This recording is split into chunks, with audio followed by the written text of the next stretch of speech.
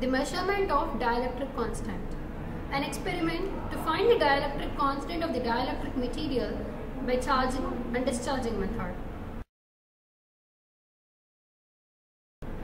This is the dielectric constant apparatus with a switch to have a shift between two values of standard capacitance. Down at the center, there is a silver colored switch found to have a shift between dielectric cell and standard cell. Directly below that, we find two terminals to connect the dielectric cell. Please do remember to use SE1 for glass and plywood, whereas SE2 for piezoelectric materials. Note, excess pressure should be avoided since PCTs are. On the screen, you notice a cardboard, plywood, glass and two gold-plated discs of 7 cm.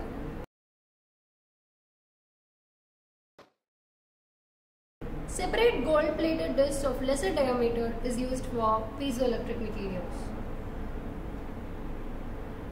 Under a constant voltage, the standard capacitor is chosen for distinct materials used as stated before.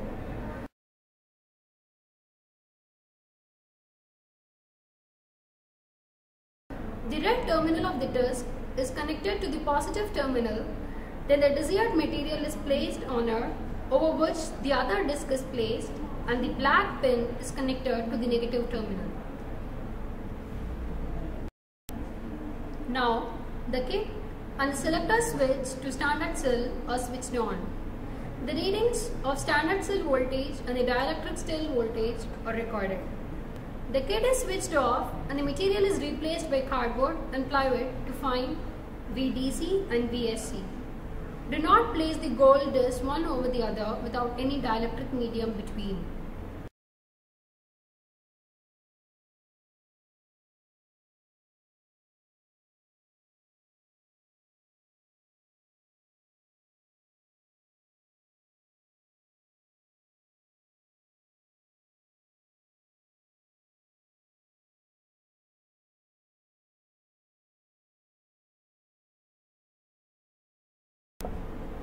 Now, the disc of 25 mm is connected to the kit and the piezoelectric materials have two phases, positive and negative.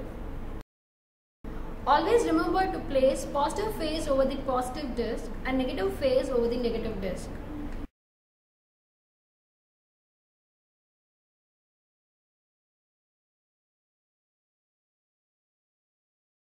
Change the SE2 value and record the readings.